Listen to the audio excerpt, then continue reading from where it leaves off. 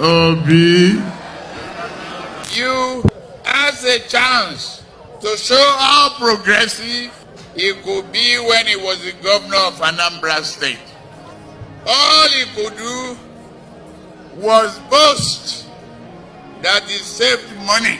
I don't know how much, but I tell you, it is a wicked parent like Obi given the opportunity to feed his children, investing tomorrow on their behalf, and hold money in his hand while the children starve and go to bed hungry. In the end, he received to save the people because he preferred to save the money. Obi has nothing to be proud of. Instead, Obi moved, left Anambra crying. He moved to Lagos. Obi, import and export. Warehouse economist.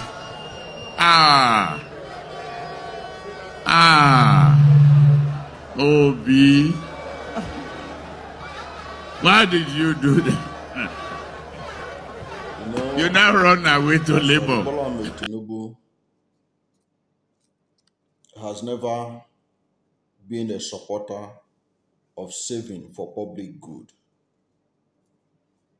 He has always kicked against savings by federal government. And of course, as state governor, he never saved. It was under his administration that Lagos began massive borrowing, both internal and external borrowing, which the state is still suffering up to today. Of course, they can tell you about the revenue they generate, but it has never been enough. Asiwaju Bola Tinubu has the mindset of sharing. That is why you can see him talk against Peter Obi, because Peter Obi saved money. In 2011,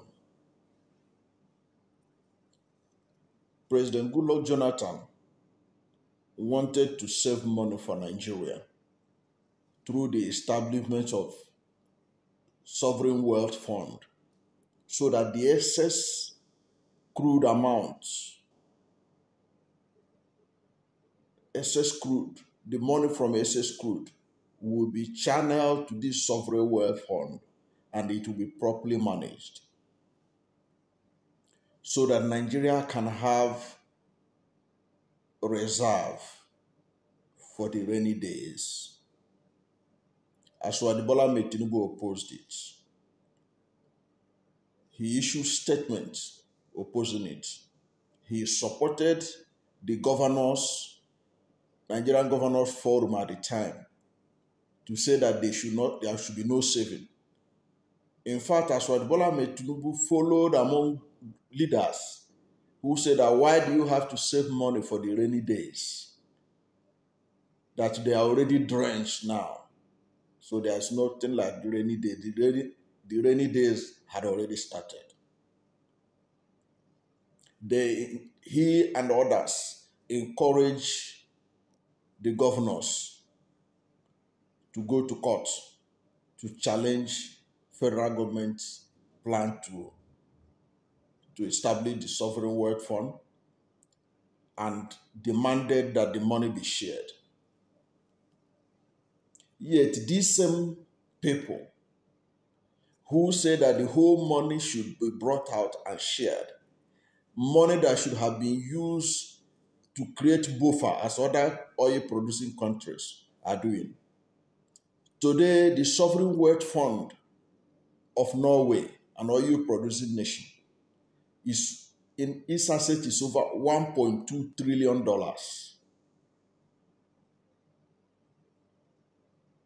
Yet these same people when they eventually took over power in 2015, they claimed that they met empty treasury. Why will you not meet empty treasury?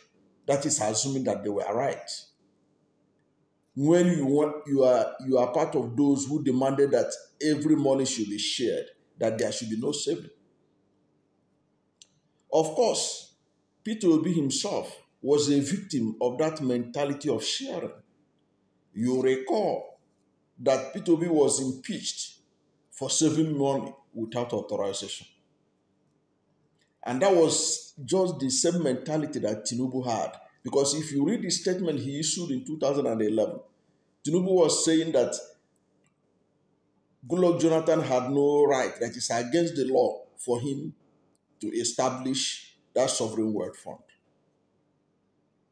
What we are suffering today in Nigeria, Tinubu played a role in it because he was among those who are opposed to saving money for rainy days for Nigeria. Today, Nigeria is literally on its knees, going from one borrowing international agency or country to another, looking for money to run its affairs. But had we established the sovereign wealth fund, Nigeria will not be the way it is today.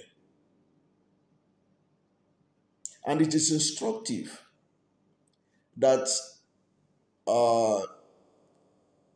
in her book, the former Minister of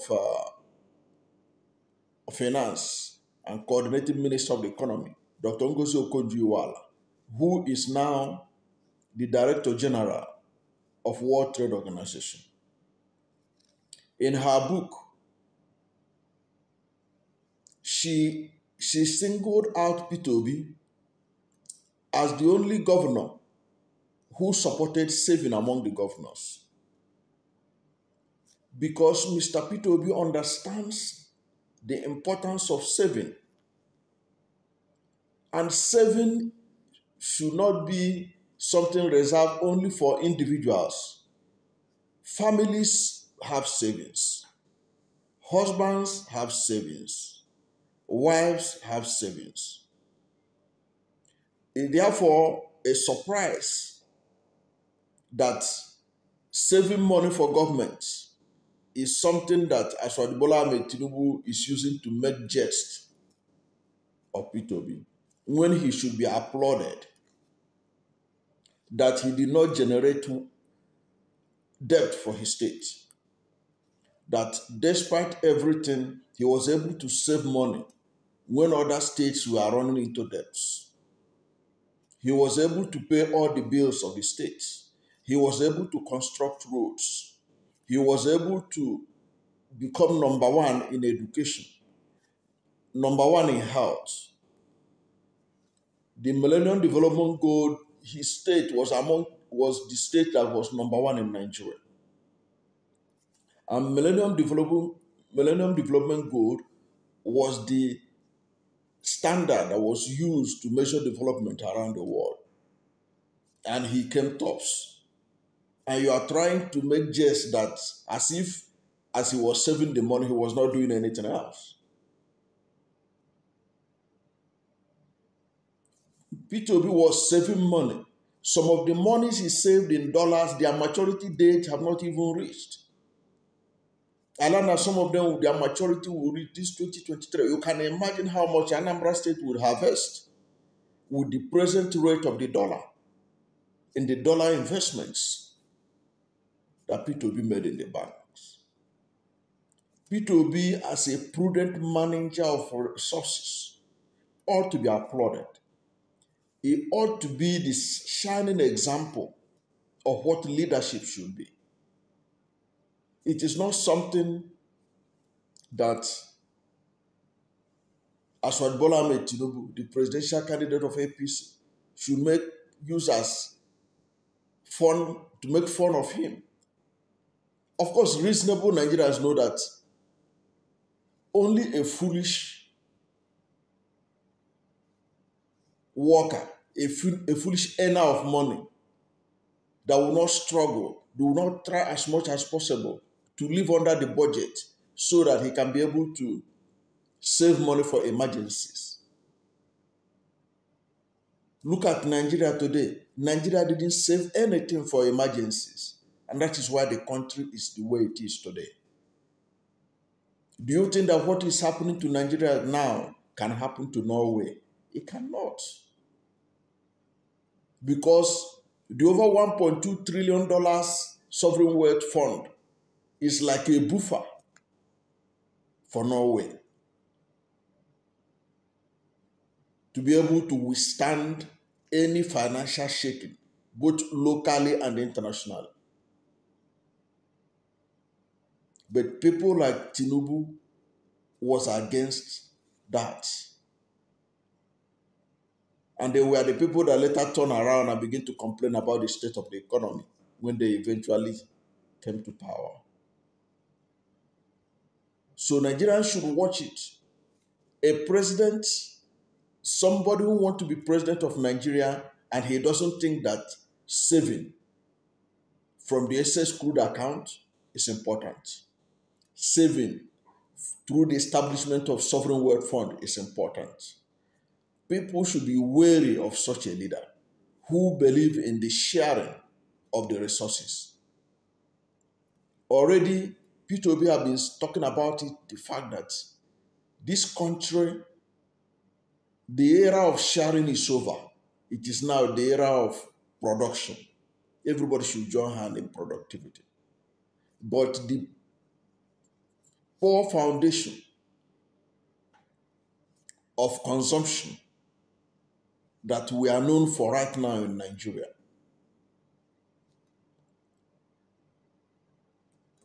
Asiwaju Bola Tinubu was among the building blocks of that. That is why he could make fun of Peter Obi that he saved money. It's only in Nigeria that somebody will be ridiculed because he saved money. Somebody will be ridiculed because he was prudent in management of public resources. Somebody will be ridiculed because he didn't steal the money. Somebody will be ridiculed because he wanted to be different, because he managed the people's resources as if they were his personal resources. And look at how he was talking about Peter Obi, name calling, talking about Peter Obi coming to Lagos after being governor of Anambra State. But he forgot that Peter Obi was chairman of banks in Lagos. By the age of in his 40s, he was already chairman of many banks and blue chip companies in Lagos. So he had been living in Lagos, had been living in UK, where he also have companies. That's somebody who was saying that after he became governor, after leaving governor, he came to Lagos. When he had always been traversing between Lagos and London for years, even before he became governor. He wanted to paint a picture that Anambra was uncomfortable for him. Therefore, he left Anambra and came and moved to Lagos. But he had always been in Lagos. And why was he in Lagos? He was in Lagos because of the reason why many other people are in Lagos, including Asiwaju Bola Tinubu. Asiwaju Bola Tinubu is not a Lagosian. He came from Osun State. If he can move from Osun to Lagos, Peter Obi has every right in a united Nigeria to live in Lagos and do business. So it's a lie that Peter Obi went to Lagos after he became governor. He was already living in Lagos for years and had lived in London for over 10 years before he became governor of Anambra State. So it's unfortunate. And I think that, I don't know what the Independent National Electoral Commission is doing, what the security agencies are doing, but every time Asiwaju Bola Tinubu talks and keep on calling Peter Obi's name, he keep on violating sections of the Electoral Act, which need to be applied. Of course, even some of those penalties are not even much. Where some of the penalties, some of them 1 million naira, 500,000, as fine. So Bola Tinubu can easily pay off something like that. So there's a need to make stiffer law on this kind of campaigns. You can see that Peter Obi has always maintained civility. You hardly see him mention the name of anybody. He keep on addressing the issues. But anytime Aswad Bola Tinubu talks, he keep on with name callings. And sometimes he speaks out of point and creates skits for skit makers on TikTok and elsewhere. But the truth, important thing is that Nigerians should take note that Aswad Bola Tinubu is not a prudent manager of resources, public resources. And Nigeria at this time need a prudent manager of resources like Peter Obi. Nigeria is in dire strait. Peter Obi has shown it in Anambra State. He can do the same for Nigeria. Because right now, Nigeria needs somebody who cut down the West so there will be enough resources for development. Thank you for watching this video. And if you are new to my channel, you have not yet subscribed to my channel, please subscribe to my channel. Hit the subscription button. Hit the notification bell.